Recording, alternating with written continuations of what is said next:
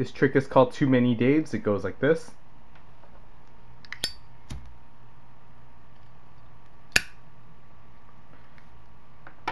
You start off with the Zippo on the table.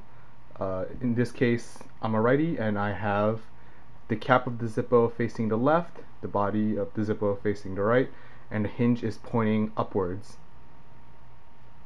You have your hand palm up and you use your pinky and your ring and your middle, your index finger to grip the top and bottom edges of the Zippo and flip it up so that the Zippo rests on top of your middle and your ring fingers.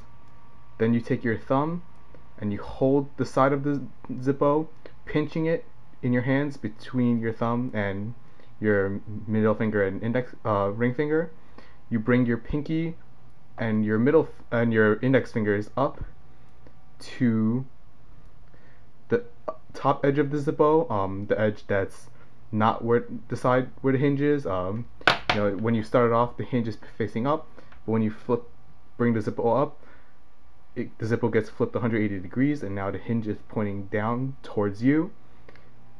You bring it, and then you would break the Zippo open, and then bring up your middle finger to strike the Zippo, and then you would close the Zippo into the palm of your hands. So once again,